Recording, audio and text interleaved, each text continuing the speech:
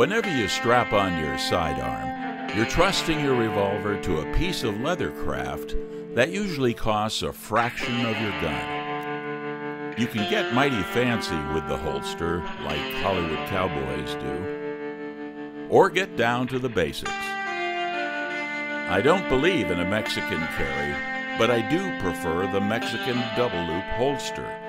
It's one of the very earliest of the open-top belt holsters.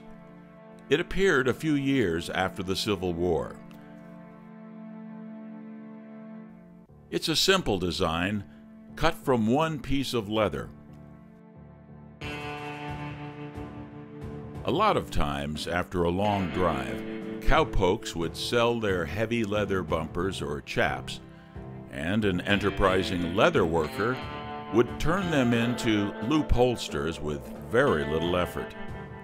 Only one edge needed to be hand-stitched with heavy thread or rawhide strips. Then the craftsman would just fold it and sell it.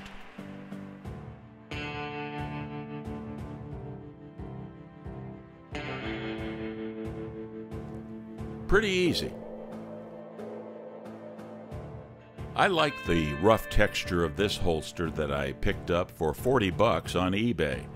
It was made by Wiley Leather out of Laramie, Wyoming. I'm not riding my stud stallion anymore, but if you are, you might add a leather strap like this holster has to keep your six-gun from becoming trail trash. For cowboy action, another leather strap should be laced through the toe and back flap to secure the holster to your leg. Cowboys and Indians alike used to get fancy with their holsters. This is a reproduction of Geronimo's holster. I like simplicity, so I just added an Indian head nickel to my rig. It's easy to do. You just take any coin, such as a Mexican peso or an old nickel, and dish it like a button.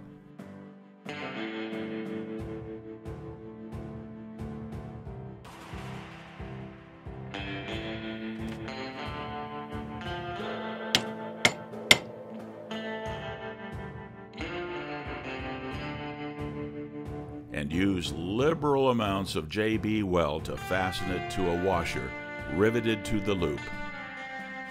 Well, it's time to clear leather and do a little shooting. Adios, amigos.